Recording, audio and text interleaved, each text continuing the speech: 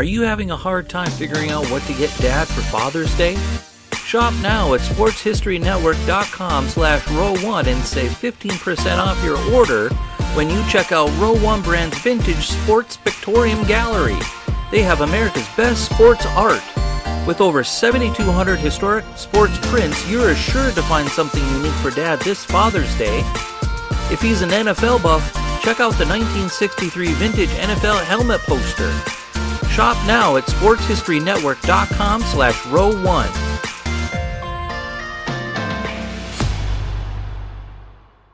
Every once in a while, a ball player comes along without much fanfare. He proves himself to be a star, but maybe not the biggest star on the team. But without him, the team might not be as good as history remembers. The New York Yankees, one of the most illustrious teams in the history of sport, had one such guy back in the 1950s. No, it wasn't Mantle or Berra or Ford. It was Gil McDougald. And next, on Sports Forgotten Heroes, we're going to take a look back at one of baseball's most unassuming stars of the 1950s, Gil McDougald. This is Sports Forgotten Heroes, a tribute to the stars who shaped the games we love to watch and the games we love to play. Stars who provided us with many thrills, but when their time was up, they faded away. We'll take a look back at their spectacular careers, their moments of fame, even if it was just for one season or just one game. And now, here's your host, Warren Rogan. Hello and welcome to the latest edition of Sports Forgotten Heroes. I certainly hope everyone out there is doing well, staying safe, and getting ready for what we hope will be a thrilling, shortened version of the 2020 baseball season. You know, while it's hard to figure out how this season will ultimately play out, and by that I mean who will benefit most by a 60-game season, one thing is for sure. Whether it's seasons past or this year, we can certainly look at the rosters of several big league clubs and pinpoint the non-superstar names who are the quote-unquote glue of the team. The guys whose value to the team might not be as evident as, say, a Cody Bellinger, Christian Yelich, Mike Trout, or Jose Altuve. Guys who are not loud, but their contributions cannot be overlooked. I'm talking about players like Michael Brantley of the Astros, or Nick Markakis of the Braves, or Paul DeYoung of the Cardinals, or even Ketel Marte of the D-backs. Guys who might light up the highlights, but are not the superstars or most marketable players on their teams. And today, I'm going to look back at the career of one of those types of ball players, Gil McDougald, with a terrific researcher who spends most of his time writing about players from the dead ball era, Bill Lamb. A fan of the then New York Giants, Lamb became a fan of McDougald because they were members of the same parish way back when. Gil played 10 years for the New York Yankees, making his debut in 1951 and hanging up his cleats after the 1960 season. During that time, the Yankees won 8 pennants and 5 World Series. Now, I'm not saying the Yankees wouldn't have done as well without Gil, but there's no denying his contributions to the team were of great magnitude. He could play second, third, or short, could go deep in the hole, had as accurate an arm as anyone, came up in the clutch with a big hit, and immediately drew praise from all those around him. Off the field, Gil was a solid citizen too, and we'll get into all of that, including his role in helping people who needed cochlear implants to help them hear. Gil unfortunately was also involved in one of baseball's most horrific events, the line drive that effectively ended the career of one of the game's brightest young stars, Herb Score. While Score played for a couple of seasons after the incident, there is no question that Score's career was dramatically impacted in a negative way after this unfortunate incident with McDougald. Now, before we get into today's show, I'd like to remind everyone you can follow Sports Forgotten Heroes on Twitter at SportsFHeroes. Look for the Sports Forgotten Heroes page on Facebook.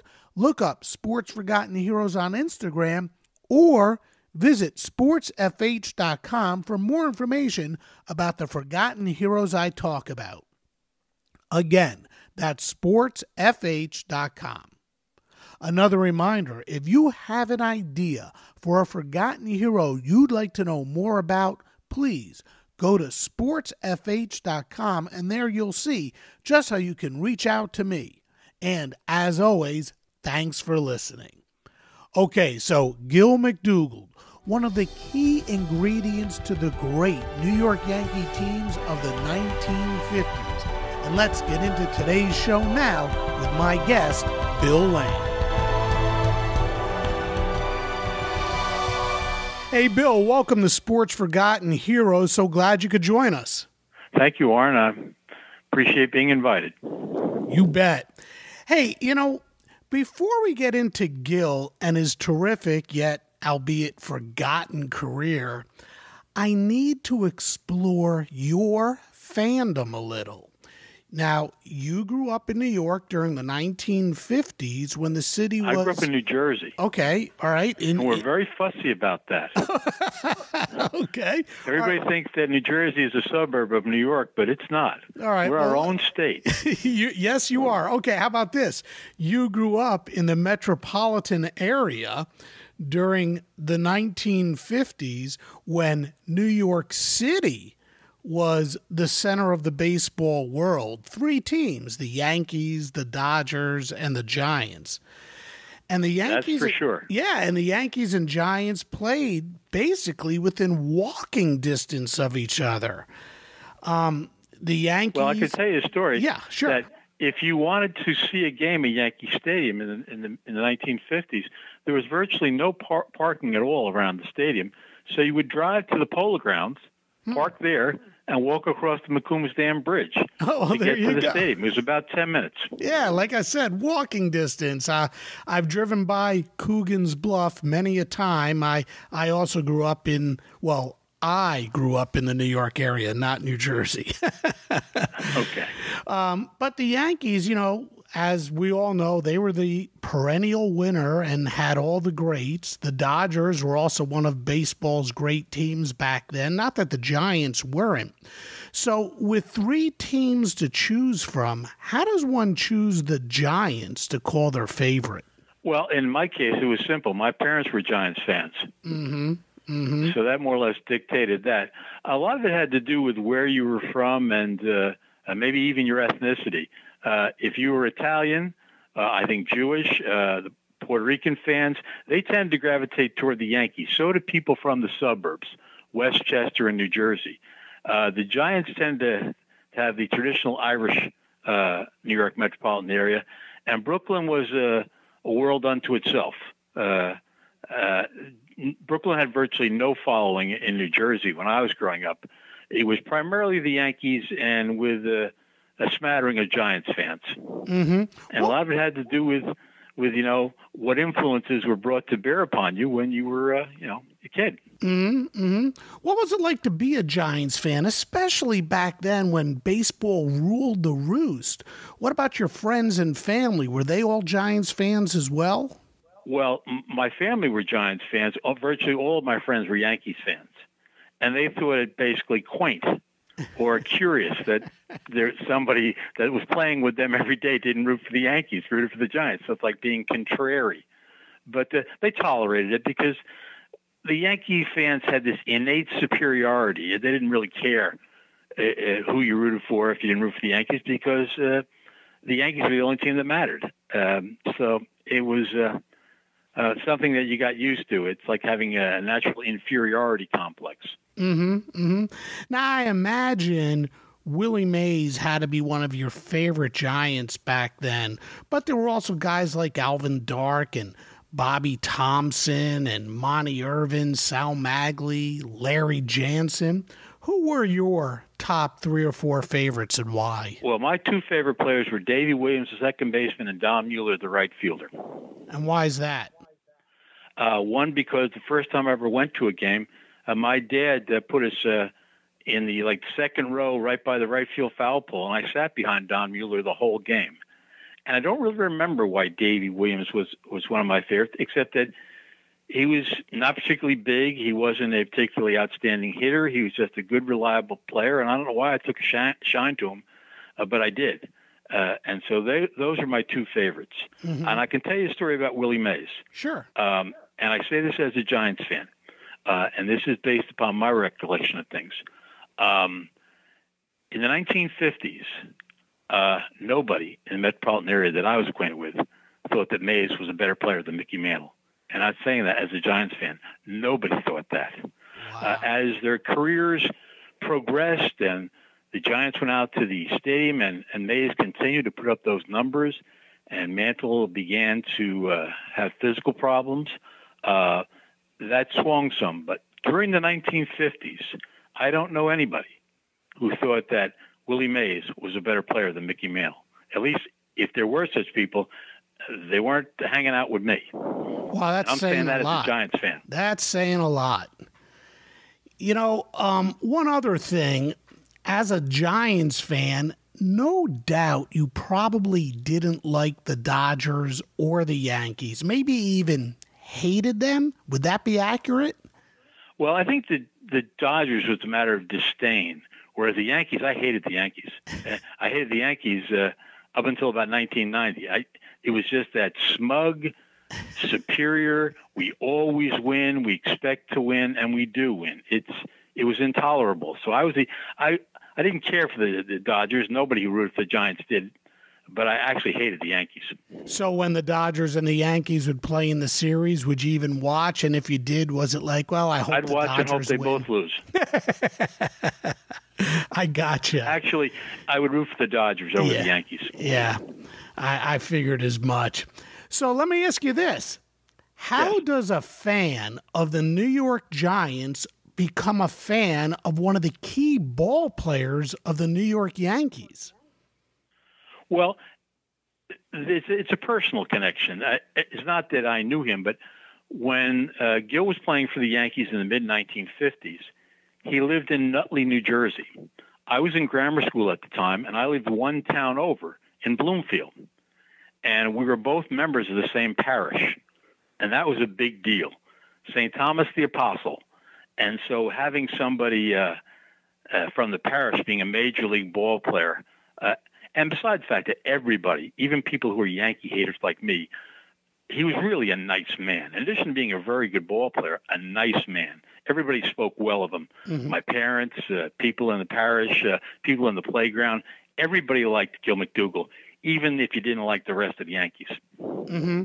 Yeah, in your article, you write that he was, well, a true gentleman off the field. Tell us a little bit about the man, not necessarily about the ball player, but about the man. Well, I'm not going to claim that he and I were close friends. I mean, I would see him like very, very rarely around town because he's an adult and I'm just a grammar school kid. But his reputation preceded him. He was very involved in all sorts of civic and community matters, and he was very obliging in terms of when the parish or the community needed a speaker or somebody to pitch in and make an appearance so they could raise some funds. He's a very obliging, very humble, very modest man who was a terrific ball player, and so everybody in the area took a shine to him. Mm-hmm. Now, I don't know how deep your research into Gil McDougald went, but one thing I think I do need to mention is, especially in today's day and age, he didn't see color, did he? I mean, after all, he adopted a couple of children who were biracial, and in your article you said, you don't see color or religion when you adopt. Who cares? We just wanted kids. And he had a lot of kids. He had a really big family. He and his wife had 4 children of their own. And in addition to that, I believe that they fostered children as their children were growing up. And as I understand it, he and his wife also wanted to adopt as their children were growing and out of the house, and to fill the void, they wanted to adopt. And now their problem was their age. Mm-hmm. But apparently, if you were willing to take quote unquote less desirable children, they could overlook that. So he adopted 3 children, 2 of which were mixed race, and he raised them just as if they were his own. All right, let's get on the field here. First of all, Gil McDougald was not imposing physically. In fact, he was rail thin, especially before he got to the majors. Talk about his size and his early athletic acumen, and obviously the fact that he didn't make his high school baseball team until his senior year. He actually was an outstanding basketball player at Commerce High School in San Francisco. That's where he attracted attention. As you mentioned, he did not make his high school baseball team until his senior year, and then he got injured and only played in a handful of games. He developed as a semi-pro player in the San Francisco area and was signed by the Yankees, I think, around 1948. But he was not physically imposing. He was a man of average size, 5'11", 6 foot, maybe about 170, 175 pounds. And he had some very peculiar mannerisms, particularly his batting stance. It really had to be seen. I could describe it. It's sort of splayed-legged, open to the pitcher, with the bat laid off, almost like parallel with the ground, and yet he could whip it through the strike zone and hit the ball everywhere. He was very difficult to defend because from line to line, he put the ball in play. So he was not an impressive guy to look at, but when you put him on the diamond and see what he could do, he could do virtually everything except hit for, I would say, exceptional power numbers. You know, when you described that, I was trying to think of a ball player in recent times who might have somewhat of a similar stance. And the guy that came to mind played for the Angels, Brian Downing. He had that like wide open stance.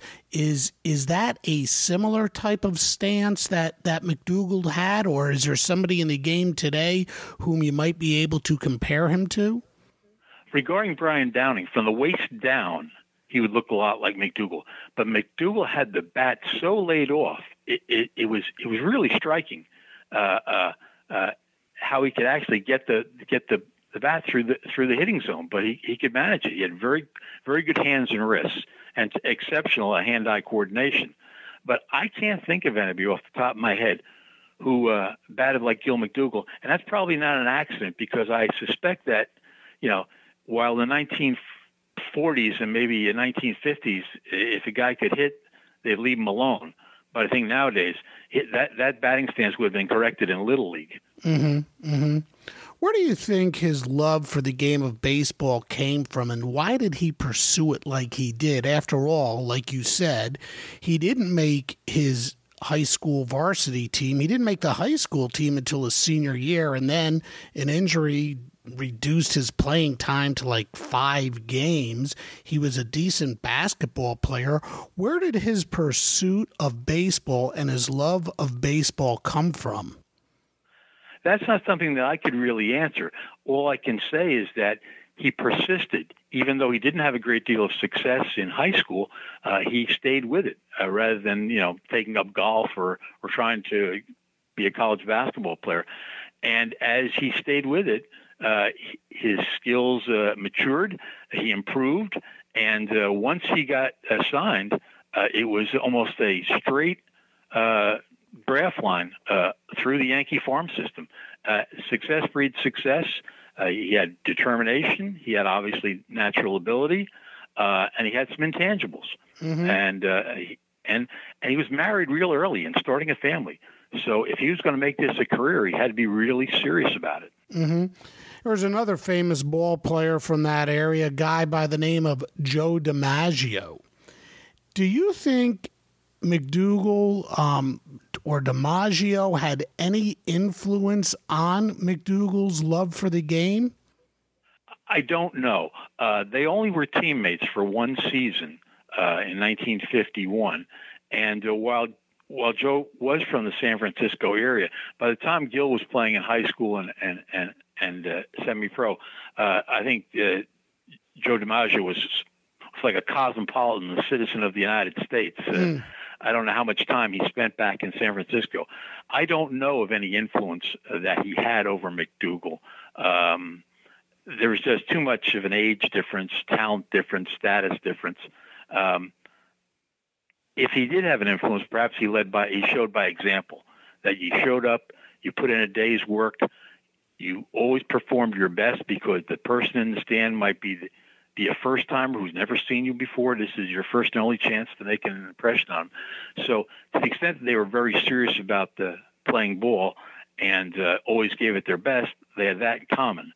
But whether McDougald needed to see DiMaggio in action to adopt that kind of attitude, or whether that was just inborn in him, I tend to think the latter. Mm-hmm.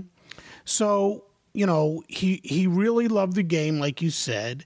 And also, like you said, he wound up playing for a semi-pro team in the San Francisco area that had ties to the Boston Braves.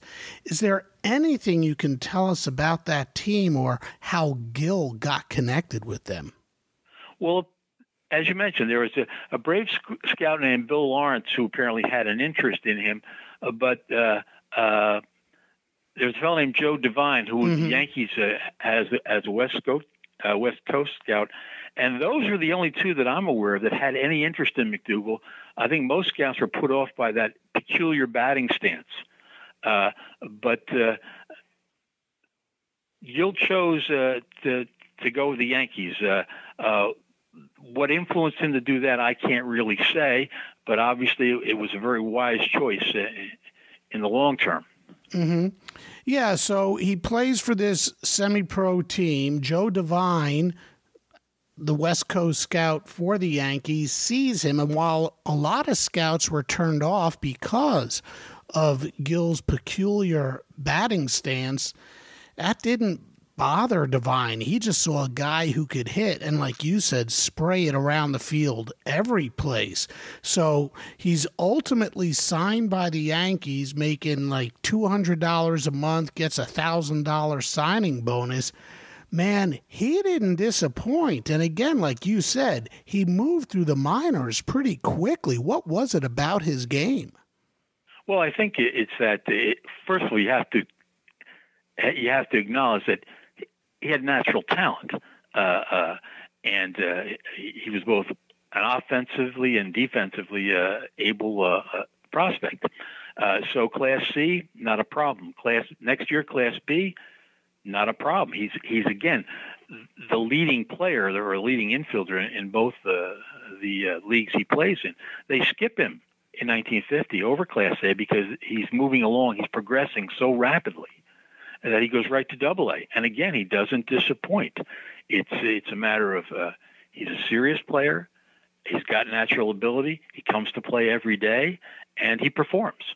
So obviously, you keep on promoting a guy like that until he either makes the big club or he shows you that he's reached his top level of performance and he can't go any further. Mm-hmm.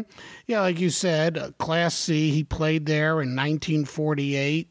For the Twins Falls Cowboys in the Pioneer League, and he hits .340. They bump him up to Class B the following year, 1949. He hits .344 in the Western International League. And then in 50, he jumps Class A, like you said, ends up in Double-A for the Beaumont Roughnecks, and he leads the league with 187 hits, was the MVP, hit .336, and his manager was Rogers Hornsby. Can you tell us at all about Hornsby as a manager? And, he didn't particularly care for young ball players. Sort of a tough thing for a minor league manager, wouldn't you say?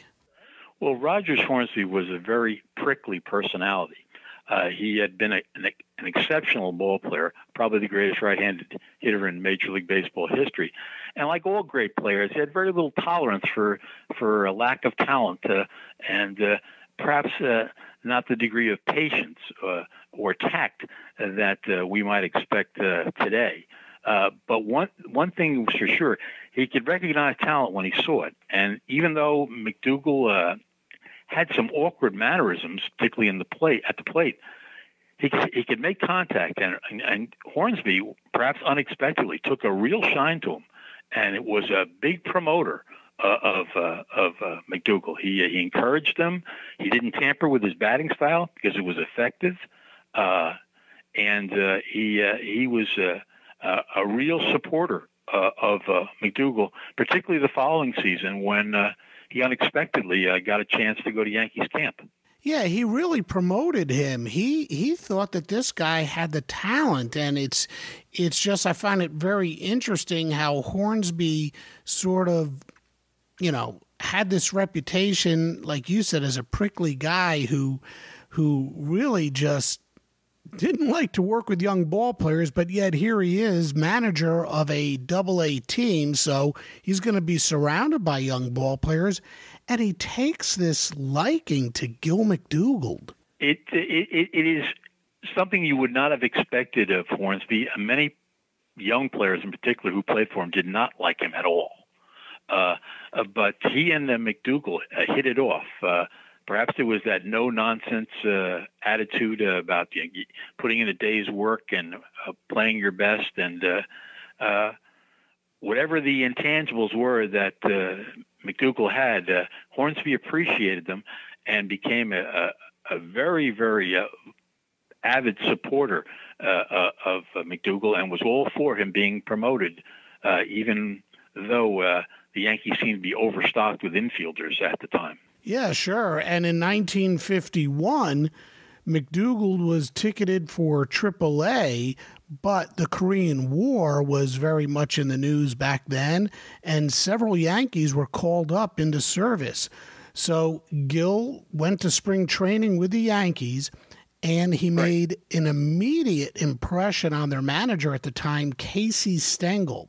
What did Stengel see in his game, and why did the Yankees give Gil the shot they did?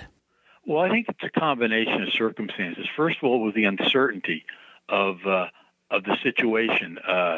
Jerry Coleman was a Marine aviator, a Marine Reserve aviator, so they didn't know if he was going to be called up.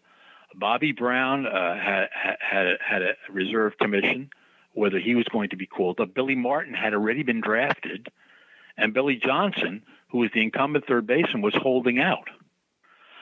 So it was a very fluid situation. And I think the thing that really caught Stengel's eye was versatility. McDougald, although he had been primarily a second baseman, he could move him around the infield. And that was the thing that Stengel always prized, having one person who could handle three positions rather than having three different guys on the bench. So he gave him a chance, and he capitalized on it. He performed very well in spring training. He made himself sort of indispensable, particularly given the uncertainty that the Yankees were confronted with regarding their other infielders. Mm-hmm. Yeah, so he sticks with the club, and it wasn't too long before he became a regular. Tell us a little bit about Gil's rookie season and the game that solidified his place in the lineup. 6 RBIs, I think it was, in one inning. I mean, at that time, I believe a Yankee record. I mean, he didn't start off in the lineup. He saw very limited playing time, but, man, once he got a chance, you couldn't get him out. Once he got a chance, he capitalized, and he had that extraordinary game against the St. Louis Browns, as a lot of players tended to do. And his versatility made him very valuable because he could both spell Bobby Brown against left-handed pitching at third base, and Jerry Coleman was having injury problems and wasn't the world's best hitter against right-handed pitching. So he could also shift over and play second. So he made himself very useful to Casey Stengel as being basically a guy he could put in depending on who was pitching or depending on how the health and hitting situation was of his other infielders. So he got a lot of playing time, and he performed. I mean, of all the Yankees on that team, Joe DiMaggio, Yogi Berra, a young Mickey Mantle, Gene Woodling, the man with the highest Yankee batting average that season was Gil McDougald. Yeah, it's crazy to think that he out-hit all of them, or at least had a higher average. In fact, he had a .306 batting average. That weird batting stance produced 14 home runs. He had 63 RBIs, 14 stolen bases. He was the league's Rookie of the Year. I mean, just a really solid first full year of baseball. But what about his defense? He bounced around the infield. Like you said, he was very versatile. What was his natural position, and just how good was he defensively? He came up as a second baseman, and I think that is the position that he preferred. But if the choice is being on the bench or getting in the game and playing a different position, he was up for whatever Stengel wanted him to do. He had a lot of natural assets, but he did not. If you were looking at him and you're the just typical fan, he isn't flashy. He's not particularly graceful, but he has very sure hands. He has an accurate arm. He has defensive intelligence. He's rarely out of position or asleep during the game. But he's not going to catch your eye. He isn't like a flashy guy with the glove. It's just that he makes all the plays. He doesn't mess up the routine plays, and he'll give you a decent shot at making the hard play. It's reliability, I think, more than anything, which is the hallmark of his fielding abilities. Mm-hmm. Now, of course, the Yankees had the best team in baseball, as much as that might be difficult to hear for an old New York Giants fan. Yes, I remember. I was just very young, but the Giants actually, were that year's designated victim in the World Series. I mean, like you said, they had DiMaggio and Mantle, a young Yogi Berra, Brown, Coleman, Vic Rashi, Eddie Lopat. The list goes on. How did Gil McDougald fit in with the team? Well, as far as the clubhouse goes, the Yankees, a few years later, they had some incidents involved, but that was a very buttoned down corporate type of locker room, and he fit right in. He was a serious man, a pleasant man, but not the kind of guy that would call attention to himself or cause a lot of commotion. He was hardly a clubhouse lawyer, and that's the Yankee style, the three-piece suit and the briefcase. So he fit right in perfectly with that sort of button-down image that the Yankees promoted. Mm-hmm.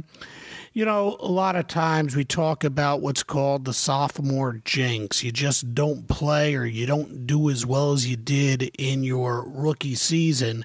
And he sort of had a sophomore jinx as well. I mean, he did make the All-Star team, but his second year, he became a real regular. He was played 152 games, had 555 at-bats, plate appearance-wise well over 600.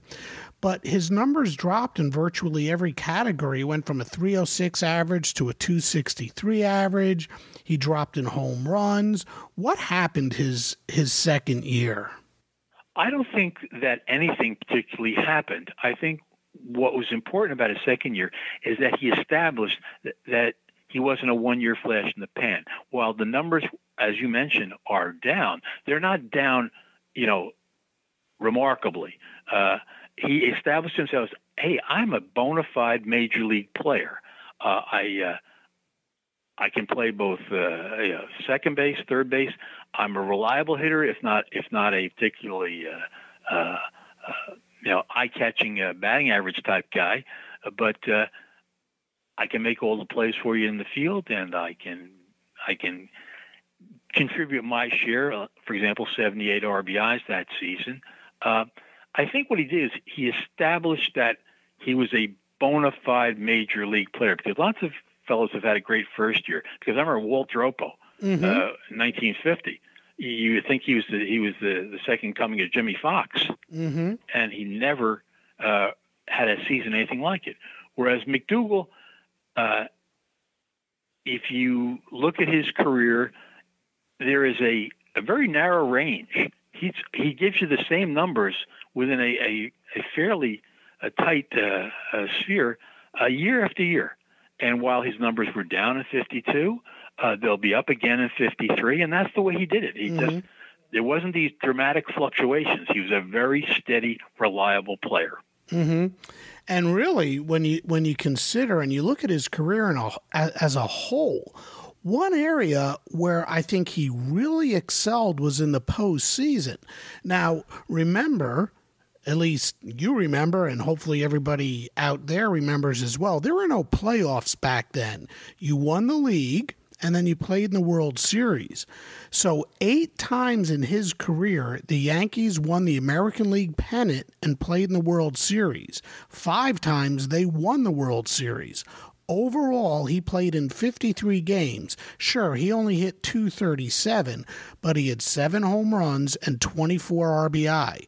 And most of those home runs came at clutch moments. What was it about the postseason that brought out such clutch performances, and his defense too? Well, that's not a question that I can answer. All I can say is that he did it. While you're correct that his numbers are in the abstract are not particularly stunning, it is that they came at very propitious times, and they drove in a lot of runs. So why he was a clutch player is one of those things that's unanswerable. It's just he was. When you needed a clutch base hit or a solid play on defense, you could count on him. He would come through for you. And why some players can do that and why some players can't is a mystery, and I certainly can't answer it. All I can say is that when the chips were down, he was a very solid, reliable player who often came through for the Yankees. He also had a couple of unfortunate incidents throughout his career, and we're going to start with 1955. It was really an interesting year. Sure, he hit .285, he had 13 home runs and 53 ribbies. But there was an incident that took place in batting practice that wound up having quite the impact on his life. Can you tell us about it, please? Well, no one realized it at the time, but during batting practice, he took a foul ball in the head that was hit by Bob Serve. And he was checked out, and obviously he was stunned, but no one thought that it was anything of particular consequence at the time. But undetected was a small hairline fracture in his skull and some damage to his inner ear. And over time, these would have profound consequences. But not at the time. No one, the day after that happened, the week after that happened, the year after that happened, would perceive that he had been affected by this. But over time, they would have very, very deleterious effects on his health. Yeah, so let's jump ahead here. Several years after his playing days were over, he went on to coach Fordham University, and he left the team because of hearing problems that were caused by that incident. And later, an article was written about Gil and his hearing struggles. And that led to some very good things. Tell us about the article and what happened afterwards. And ultimately, I guess you should start with what that being hit in the head by that ball actually did to Gil McDougald. Well, over time, it affected his hearing to the point where he continually lost hearing until by the time he had been out of baseball for probably a couple of decades, he was almost totally deaf. And it was very difficult for him because he couldn't communicate. He couldn't talk on the phone. He avoided old-timers games. He just became very despondent about his inability to even participate in routine conversations. What happened is around 1994, New York Times sports writer Ira Berkow wrote an article about his situation in the New York Times. And someone apparently brought this article to the attention of the chief of otolaryngology. I can't pronounce this word. Neither can I. The chief ear guy at New York University Medical Center, and they began to make inquiries as to whether or not he would be a candidate for a cochlear implant, which was at the time was a cutting-edge medical technique designed to re-stimulate the hearing senses. And he eventually underwent the surgery. And for 6 weeks, they had him, bandaged up, and they didn't know whether the surgery had been a success or not. And then when they finally removed the bandages and subjected him to, ordinary conversation, he could hear again. And it had a remarkable effect on his life. And from that day on, till the time of his death, he was a real champion of the procedure being made available, particularly to children. Mm-hmm. Mm-hmm. And that's a controversial thing because, and I'm not an authority on the deaf community, but some people don't think that they are in need of such type of remedial medical treatment. But that's a different issue. The question is, did he benefit from it? And the answer to that is enormously. Mm-hmm. I wonder how good or how long he would have remained at Fordham. Everything's conjecture, had he been able to hear. I mean, it was ultimately his hearing that led to him resigning as the coach of Fordham University. It's hard to say. Life circumstances are unpredictable, but he had been successful at Fordham, which was no mean feat because, let's face it, the Bronx is a cold weather climate. Mm-hmm. We don't have the 12 months a year to play baseball. He's limited to 3 scholarships. So while New York City is and the surrounding area is certainly a hotbed of baseball, you tell a kid, you want to play 100 and something games at Arizona State, or you want to play 23 games in the freezing cold at Fordham. What's he going to tell you? So he certainly had recruiting disadvantages, but notwithstanding that, he had some very successful teams at Fordham. And he might well have continued on, but that's something that's unknowable. Sure. Sure. Let's get back to his days with the Yankees. I want to talk about a couple other events that he was involved in. I'm going to mention a name or an event, and I'd like for you to tell me about it. And let's start with Game 7, Don Larson. Yes. There's a number of different plays. I can remember I was in grammar school at the time, and all the World Series games, unlike today, were always during the daytime. Mm-hmm. And we would all race home to see if we could catch the last few innings of that game. And Don Larson, who was, a journeyman pitcher who had some terrible seasons with the Browns before the Yankees got him, he was throwing one of those games. But still, there were some very helpful defensive plays made behind him, one of which was made by Gil McDougald. There's a hot shot, I think it was Jackie Robinson, hit down to Andy Carey at third, and Carey didn't catch it. He deflected it, but he deflected it to McDougald coming to his right to cover the hole. McDougald grabbed the carom and threw Robinson out. And that was among, I'd say, maybe 2 or 3 plays that actually preserved the Larson perfect game. Mm-hmm.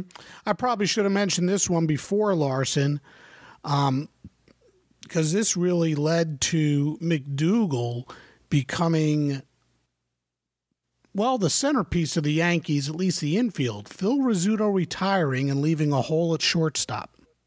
Yes. What had happened was that Phil was definitely losing. His bat had become anemic. He wouldn't even hit 200 his final season, and the Yankees were looking to break in a replacement, and they tried a number of flashy fielders like Billy Hunter and Willie Miranda, and they had some prospects down in the minor leagues, but they weren't progressing as had hoped. So when the Yankees lost in the 55 series, they had booked a postseason trip to Japan. Rizzuto did not go on it, mm-hmm. but most of the Yankees did. And this afforded Stengel the opportunity to try out some possible replacements for Rizzuto, one of which was McDougald, who was not a natural shortstop or particularly thrilled about playing shortstop. But for the good of the team, absolutely, he'd give it a go. And he outperformed expectations. He was not a glove man like Miranda or Hunter, but he was a very solid shortstop, a reliable one. And unlike Miranda and Hunter, he could hit. So I think that is what persuaded Stengel that, if Rizzuto really is done, then, and these other two and the prospects down on the farm don't make the grade, I can always rely upon McDougald because I know he can do the job. He's just showed me that he can. What about Sandy Amorose? Well, Sandy Amorose was a journeyman left fielder who made a catch that we still remember him for. That's why we're mentioning his name right now. But in the pantheon of Dodger players from the 1950s, he's way down the list. Yeah, and he made that spectacular catch, and I think Gil was one of the guys. It was the guy doubled off. Yes, I could be wrong about that. No, you're correct. You're correct. It was a spectacular play, it may very well have. He doesn't catch that ball. It's probably good for at least 2 runs, and the Yankees are still up with men in scoring position. Everything changes. Sure, but he catches it. He double McDougald. And that's all Johnny Padres needed. Yep. It's really unfortunate, but sometimes an athlete can go through a career, have a terrific career, if not a spectacular career. And sometimes they're just, they just chug along. And for whatever reason, they don't get the notoriety that they deserve. Sometimes when I look back at the career of Gil McDougald, I think to myself, this guy was better than what he's remembered for, if he's remembered. The guy had a really solid career and sometimes a spectacular career, and we talked about how good he was in the postseason. Perhaps, though, there are times when an athlete is remembered for a really unfortunate incident through no fault of his own. Yeah, and when you look back, Bill Buckner. And when you look back at the career of Gil McDougald, there is one play, one incident that is just so darned unfortunate that ties him to this player, this pitcher. And in a way, this is, for some, how perhaps Gil McDougald is remembered. 1957, Herb score. Oh, I remember it very well. I did not see it happen. My dad told me about it. And to give you a personal angle, being a Yankee hater, during the mid-1950s, the only team that was a serious contender to give the Yankees a hard time were the Cleveland Indians. They actually even beat them once in 54. In 55, Herb Score comes up, and he is a sensation.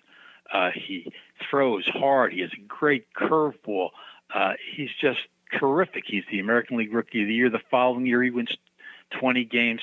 He is, if you're a Yankee hater, guys like Herb Score, you love them. And it's early in the season. I think it's early May, and they're playing the Yankees. And Gil McDougald's the second batter. Incidentally, the week before, and McDougald was like this. He was a line drive hitter. And if you're a hard thrower, you're only like 50 feet away when you finish throwing a fastball. And the week before, he had hit a shot back up the middle that hit Frank Larry, the old Yankee killer, and knocked him right out of the game, but it hit him in the hip. Well, this time up, he squares up a Score fastball and hits a bullet right back at him. Score can't even get his hands up. The ball hits him right in the right eye. The ball ricochets over to Al Smith at third base, who throws him out. By now, nobody's even – I think they actually completed the play, but everybody's running for Score. And he's on the ground, and there's blood all over the place, and it's a gruesome sight. And they finally they're able. I think they got him on his feet. Now I think he walked off. I don't think he was taken off on a stretcher, but I could be wrong about that. But he's taken to the hospital. He has, countless facial fractures of the orbit bone or the eye socket, and they're concerned about whether he's going to lose the sight in that eye. And McDougald is heartsick, and he's despondent because he thinks that, oh my God, this great young pitcher, and have I cost him his career? Have I cost him the sight of his eye? He actually tried to go to the hospital. I think Yogi Berra and Hank Bauer actually attempted to go see McDougald that evening, but were not allowed in because he was probably under sedation and not receiving any visitors. But finally, word got apparently to the McDougald family, and he got a call from Mrs. McDougald. Ella McDougald called Gil and said, Mrs. Score called called Gil and said, no one takes this personally. It's part of the game. Herb doesn't have any animosity toward you. He was trying to get you out, and you're trying to get a base hit. That's the way the game is played. There are no hard feelings. We wish you well, etc. And while it was a relief for him to hear that, I don't think he ever got over. Yeah, I get that feeling. I get that feeling that it really affected him. It did. At least mentally. I mean, he did have a decent season in 57. I mean, he went on to hit 289, was an all-star. I'm looking at the stats here. He led the American League in triples with 9, sacrifice hits with 19. He had 13 home runs, 62 RBI. But it really, it affected him. I think that there's no question about that. What happened to Score, I remember the next year, he came back and he pitched very well his first 2 or 3 starts.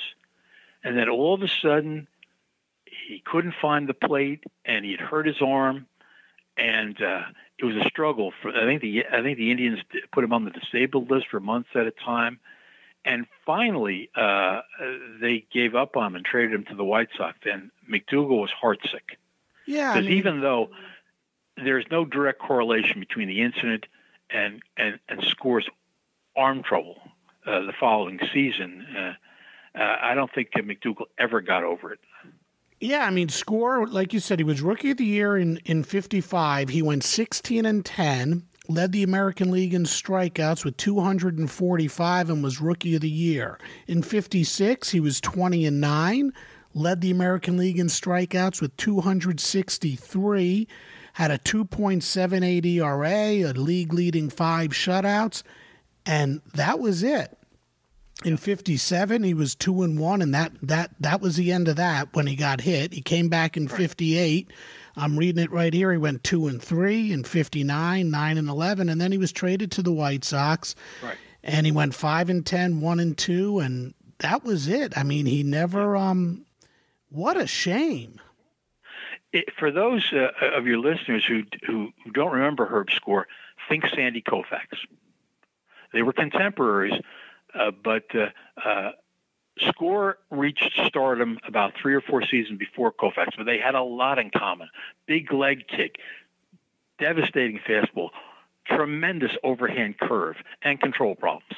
And both were left-handed, of course. So if you don't remember Herb Score, but you do remember Sandy Koufax, they had a lot in common. Interesting comparison. So he back to McDougald, he had a good season in 57 despite what had happened, but that was really his last really good year. His batting average in 58 dropped to 250, then 251 and 258. How much of that do you think can be attributed to what happened with Herb Score? Was it that? Was it his age? A combo of both? I mean, after all, when it happened, Gil McDougald was only 29 years old, but after 10 years and at, the young age of 32, he decided to retire. Why? Well, I think that as far as the decline in his performance the last 3 seasons, it's all relative. He was not as good as he had been, but he was still a very reliable, solid player. But I think the fact, as you mentioned, I don't know to what extent there was any psychic injury done him. I know that he was very sad that Score's career had not reached its full potential. but I don't know if that affected his play. I think that people age at different rates. Some people are old at 30, and some aren't. He was playing every day, for a team that was constantly expected to win. There's an enormous amount of pressure to perform. There's the competition that you face every year because the Yankees are overloaded with fine young players, and it's a battle to get a job every season. Over time, they took their toll. That's my speculation anyway. The bottom line is that as he got older, he was not the player at 32 that he was at 25. But that can be said of a lot of players. Mm-hmm. Do you think perhaps he also feared the fact that with expansion coming about and knowing that players would have to be exposed to a draft, that he wanted to be remembered as a Yankee, did not want to uproot his family and move anyplace else but where he was in New Jersey, and despite all of that, that's why he decided to call it quits, even though the Angels, an expansion team at that time, wanted to draft Gil, and they even offered him a 2-year contract. All of that is true. I think that his time with the Yankees was just about up because by the time the 1961 season would have rolled around, you've got the infield set with Boyer, Kubek, Richardson, and Skowron or whoever was going to replace him at first base. Gil was going to be no more than a utility player, and he was going to be exposed to the draft because they had to stock 2 new teams, and obviously the Yankees were not going to place any prospects on their list of players who could be taken. There's also the fact that he's got children in school. He has a thriving business, janitorial service in the metropolitan area. He's made his home here now for 10 years, and why? How much is enough? While Gene Autry made him a very generous 2-year contract offer, I think he said, "Look, I've had a great career. This is my new adopted home. My family is settled. I have a good off-season job. I don't want to forfeit all that just to play a couple of seasons on the West Coast for an expansion team." So it all makes sense to me. Yeah, and he really was a family man, and we discussed that earlier with the amount of children and grandchildren he had. The Mets offered him a job as a scout, and after a few road trips, he called them up and said, "I just can't be away from home."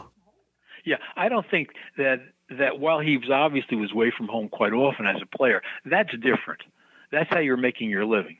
You can make your living doing other things besides scouting. I also don't think that scouting much appealed to him. Grabbing a sandwich and running off to New Haven or running off to somewhere in Pennsylvania, and then the next day you're supposed to be in upstate New York. I don't think that appealed to him at all, and nor did he need to do it. I think he wanted to stay in the game because he loved baseball, but that was not a job that I think he found very attractive, so he gave it up rather quickly. And that's when he became, or a short time later, became coach of Fordham University to stay involved with the action on the field. Plus, like you said, he had a pretty good janitorial business set up. Yeah. So what were his days like after his playing days were over? Well, they were very active. He was still involved in a lot of civic and community activities. He was often a very sought-after speaker during the off season, and he had his business. Besides the fact he had seven kids to keep track of and a wife, so it isn't like he had a lot of time on his hands. And he I know he was a golfer. And being a golfer myself, I know that can take a lot of time because it's not a game you can play in 20 minutes. No doubt.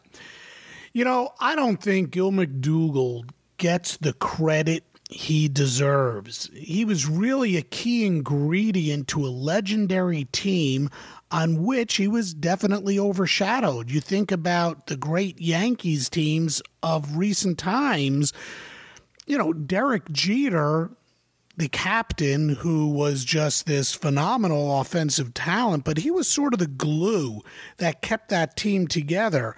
And despite the fact that McDougald didn't hit like Jeter, I liken him to a Jeter-esque type player, just who went about his business and kept that team together.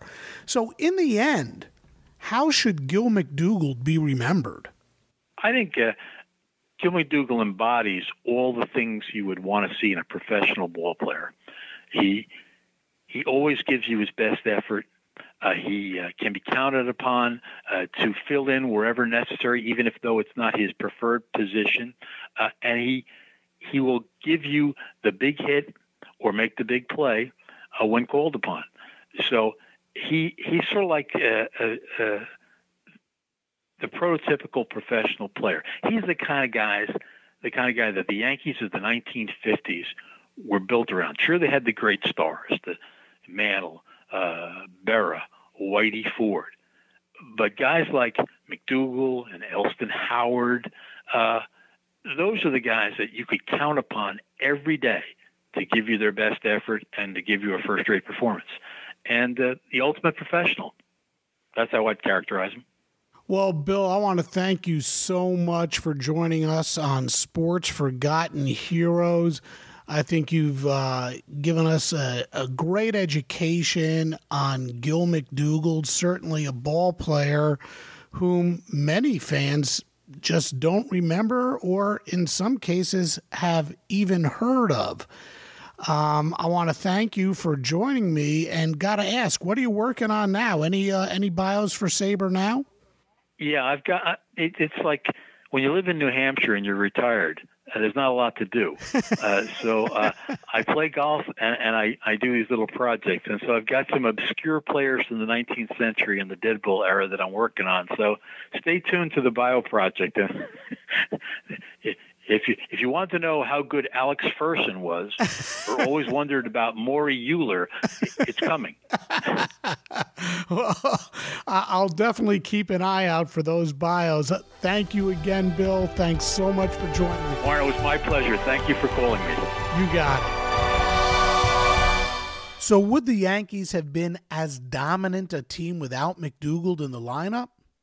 That's a question we will never be able to answer. However, I think it's fair to say that with guys like Mickey Mantle, Yogi Berra, Moose Skowron, Hank Bauer, and Whitey Ford, and the list goes on, the Yankees would have still been the best in the game.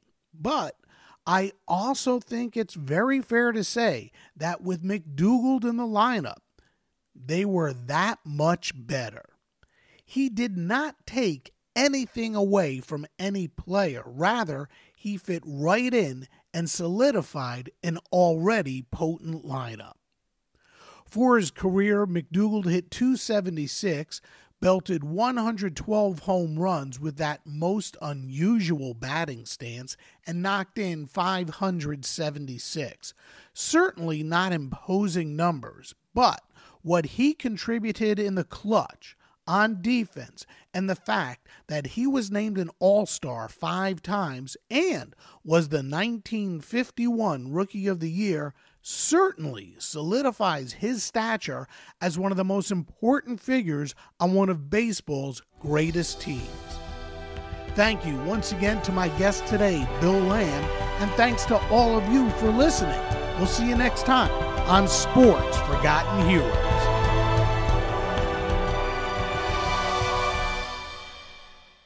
We here at the Sports History Network proudly partner with 26 podcasts, all revolving around the history of sports. But did you know that many of our hosts were sports history authors way before they started their shows? It's true. We've got Joe Ziemba, host of When Football Was Football, Joe Zagurski, host of Pro Football in the 1970s, Mark Morthier, host of Yesterday's Sports, Tommy Phillips, host of Lombardi Memories, and Scott Adamson, co-host of From the 55-Yard Line. All these authors have many books for you to choose from. To check them out, go to our website at sportshistorynetwork.com/sportshistorybooks. Pick up your copy today. Soundtrack provided by Kevin MacLeod of filmmusic.io.